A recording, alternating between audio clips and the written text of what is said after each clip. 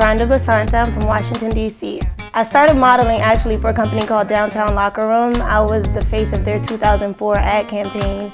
And from there, I just kind of went on to a lot of other companies who saw me in Downtown Locker Room and kind of wanted me to come join whatever they were doing at the time.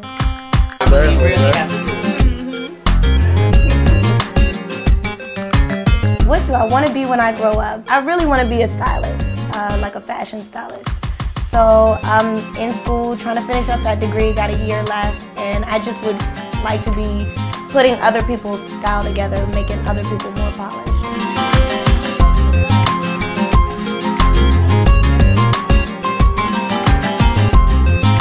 Someone would want to hire me for a modeling job because I'm a little bit more mature, I'm a little easier to work with than a lot of girls are. So I'm open to criticism, I'm open to direction. I'm just open for anybody to tell me how I can do what I'm doing better.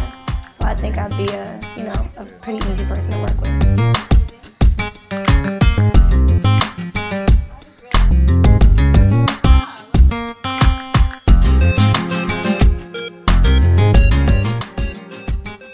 I would describe my personal style as, I think quirky, like more eclectic. I like a lot of different things. I love the 40s, so I'm always rocking a pencil skirt somewhere and like really high heels and stockings with lines down the back.